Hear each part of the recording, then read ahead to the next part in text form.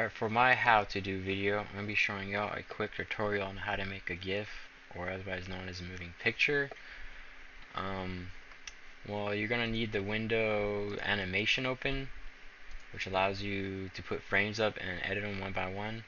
You're also going to need whatever you're trying to animate or move. In this case, I have two pictures of a devil and my background. So basically what a GIF is like stop animation. So each frame that you make is a different picture, sort of say. So each frame that you're gonna have is like 0.1 or 0.5 seconds to 1 second. And on the first frame, I'm gonna actually have the devil off the screen, so he's not there. And so if you duplicate it, you can see he's not there in both of them. So on the second one, I'm gonna re-add him, move him like a little bit off the screen. And on the third one, I'm gonna move him a little bit closer, so it look like he's walking towards the bigger guy. Do it like there. And if I play it right now, that's what it would look like, him walking. And now I'm going to show you what the finished product should look like. Look how cute you are. Kneel before me.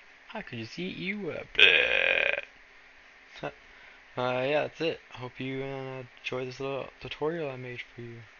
Yay.